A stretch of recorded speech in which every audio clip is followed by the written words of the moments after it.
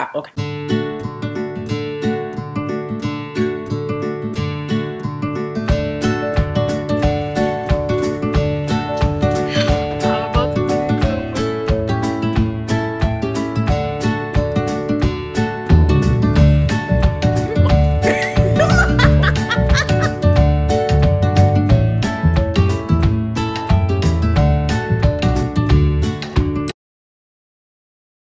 Hey guys, welcome back to my channel. Today I'm going to share with you guys what life was like after being diagnosed with gastroparesis. As you all know, August is Gastroparesis Awareness Month.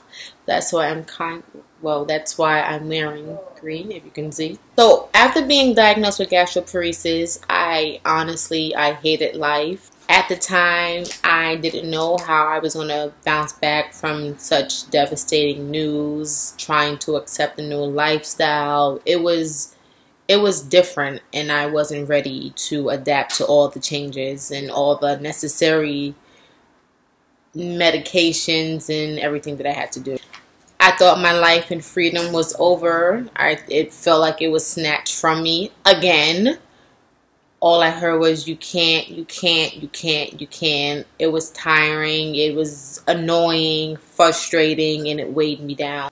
My life was put on hold. Everything I had planned was put on hold. There were days that I completely gave up because, again, I didn't want to accept the new life. I didn't feel I needed to because I didn't know why this was happening to me. I was still young. I wanted to be free. I wanted to live my life. I went from weighing 170 pounds, dropping at my lowest to 85 pounds. I was disgusted. I was embarrassed. I was ashamed of my appearance. I literally shut myself down from the world, from life, tried to shut myself down from my doctors, my mom. It was new to me. It was different. At the time, I tried my best to monitor my diabetes, and I did not whatsoever monitor my gastroparesis. As in monitor, I mean like watch the food that I eat, watch what I drink, just basically watch everything that was necessary to control my gastroparesis. I was still eating as if I was never diagnosed with gastroparesis. I loved all the foods that was harmful to my body, and pretty much I did not want to give them up. I loved oxtail, chicken Alfredo, ribs, steak. All those foods were like so dear to my heart. And it literally broke my heart when I had to just completely eliminate them from my diet. It was like, what? Like oxtail, chicken Alfredo, steak? Seriously? Like, no. There is going to be a way that I create chicken Alfredo that is gastroparesis safe. Trust me, I'm going to do it. Don't doubt me. I'm going to do it. Fried pork chops. What? You kidding me? Psst. And after I would eat it, a day or so, maybe a few hours later, I would end up back in the hospital. Discharge, eat whatever, back in the hospital. Discharge, back home, eat whatever, back in the hospital. Like, all of that going back and forth to the hospital, back and forth to the hospital, it was tiring. It was just annoying. I just kept seeing myself getting skinnier and skinnier and skinnier. Then I shut down some more, and then I was just mad at life. But looking back at it now, in the position I am in now, I couldn't be mad at life because I was putting myself in that situation by eating things that I should not have been eating.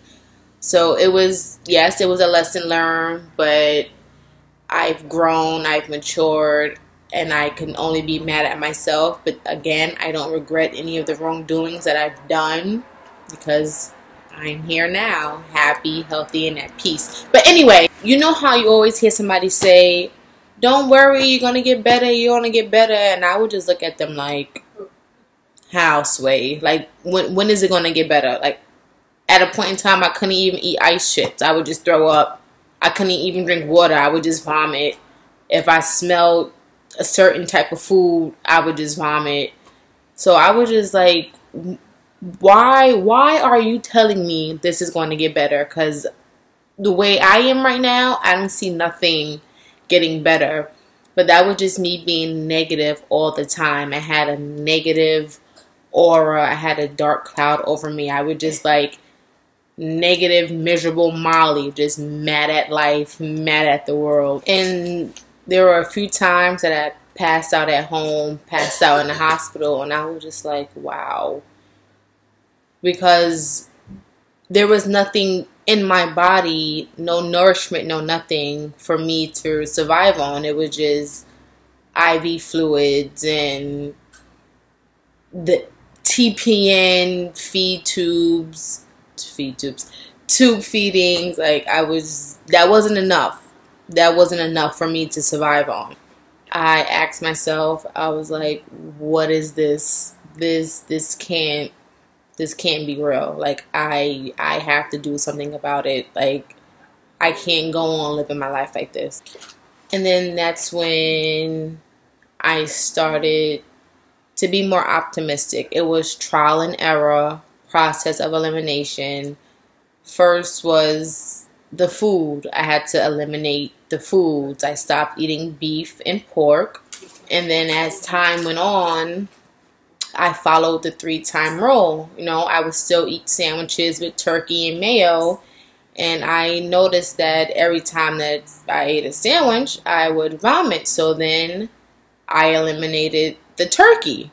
My surgeon said if I eat something 3 times and I vomit, just eliminate it out the diet. So I gave up turkey, and then I started eating chicken, boiled head chicken sandwiches, and I was still vomiting. So I'm like, so it must be the mayo. I didn't even try to eat turkey with mustard. I just completely cut out the turkey. Then I cut out the mayo. Then I started having chicken sandwiches with spicy mustard, and that agreed with me. I was good with that. Then I eliminated cabbage, broccoli, corn, beans, a few other things. I just had to completely eliminate them from my diet because it wasn't worth the pain and the misery. Like, I was tired of being stuck like a pincushion. I'm a really hard stick, and as you can see here, I still have a bruise on my neck from IVs, and I think I have one somewhere over here. Yeah, and so my arms are still bruised. My hands I still have marks because I'm such a hard stick. I had to get pick lines, midlines. Secondly, I had to shed some light into my own life. I started reading very inspirational books. Thirdly, I had to accept the new lifestyle before connecting with God, because I felt like I can't connect with God and I keep asking him why me, why this, why now. So once I accepted, you know, the goods, the bads, the trials, the tribulations with gastroparesis, then I moved on to connecting with God. And once I connected with him, it's a new feeling. I felt new. I felt good. I was very more optimistic. I was calm. I just let things flow, let things pass by. I don't take things personal anymore. Then fourthly, is that a word? Then after connecting with him, I asked him to remove all toxic things from my life, and that includes family and friends. Nothing, if it wasn't bringing light, positivity into my life, I asked him to remove all things negative, all things toxic, all things that weighed me down. And after that, I stopped looking at social media because I would, you know, catch myself looking at social media and I would get depressed. I would get sad. Like, I'm not where I want to be. Why is that person doing this? Why is that person doing that? And I'm just stuck right up here. So, and then when you compare your life to others, it's just like, why am I minding their business that does not pay me? And it's like, this is my gift, my journey, my story. What's for me is going to be for me. It won't miss me. That's God's gift to me. And even now, like when I hashtag like gastroparesis awareness or diabetes, you just see so many negative memes, so many negative comments, and it's just like, you have to stop being so negative. Nothing good is going to come into your life by being negative. You are blocking your blessings by being so negative. You have to be more optimistic, more positive. You just let life be. Stop questioning life. This is your gift, and trust me, is what's yours is going to come to you, is not going to miss you. And I'm a firm believer in that. And another major thing that I do is I avoid the sun as much as possible. Like, if I know I'm going to be in the sun, well, not going to be, if I know I'm going out in the daytime, I just try to avoid the sun as much as possible. I drink lots of water. I stay hydrated. I try to find as much shade as possible. Like, even if I go out with my mom or my friends, I just avoid the sun. I find a spot with shade and I'm good. I'm not sure how that's going to work out when I move to California. That's a goal that I have, that I want to move to California. The sun is not your friend. The sun is harmful, and the sun will get you in trouble. Sun is like an invisible flare-up. You be in the sun too long, next thing you know, well, for me it is. If I'm in the sun too long, my stomach starts cramping and I just feel weird, and I'm like, oh damn, flare-up is coming. For me, flare-ups is different. Like, if I vomit once, it is going to keep coming. It's not going to stop. So a tip that I can share with you is when I feel nauseous or I feel like a flare-up coming, I eat something really salty.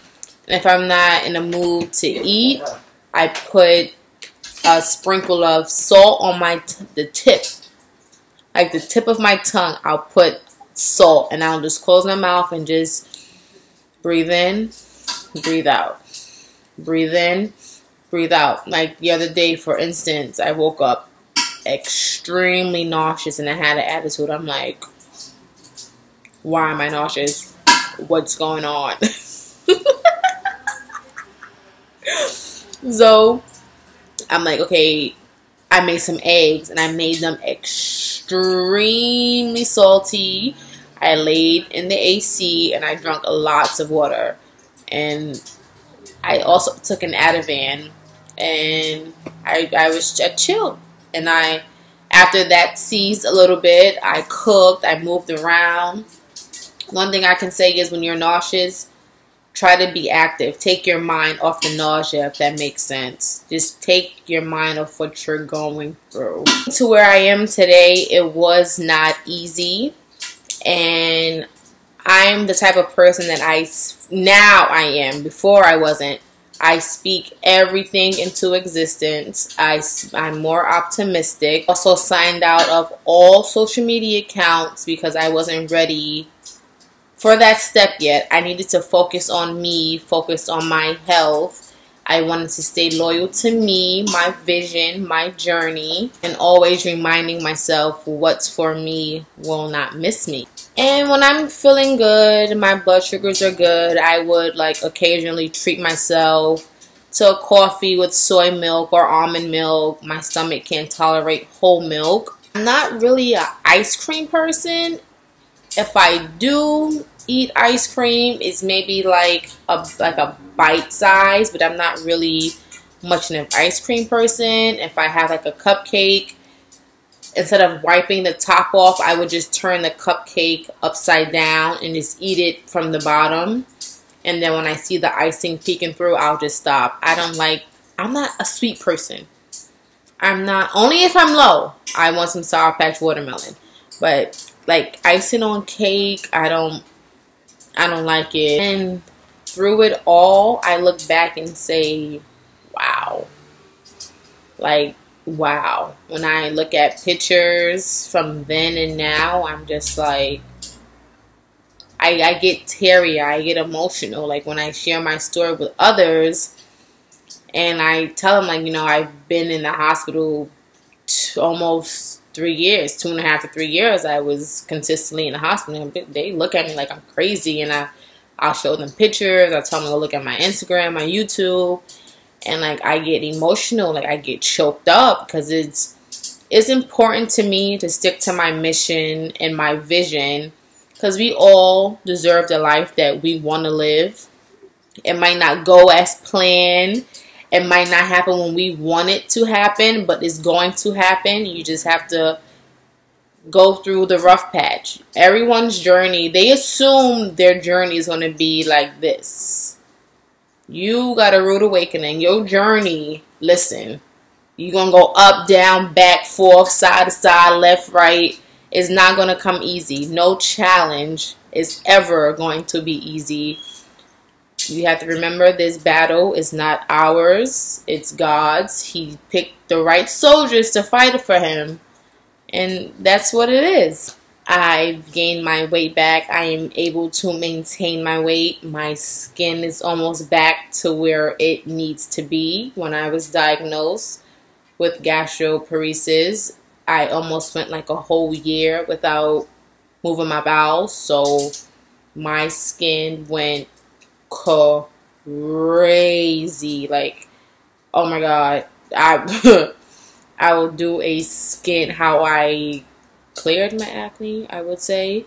But it was cystic, scaraceous, that's not a word, but it was crazy. I would not look at anyone. I would not go outside. If I would go to a doctor's appointment, I would just look down, because I was, yeah, it was crazy. And long story short, everyone deserves to live their life with happiness, joy, and laughter. I feel good. I'm happy. I'm at peace with my health. September 9th will mark my 1-year anniversary of being out of the hospital. I have my positive surroundings, my mom to thank, of course, my amazing doctors, the Most High, and just staying positive, eating the right things, sticking to my blood sugars, making sure my blood sugars are controlled, sticking to my medications that my doctors prescribed. When my skin is where it needs to be, I will do a giveaway on the products that helped my skin get where it needs to be. Well, where I want it to be. Y'all get what I'm trying to say.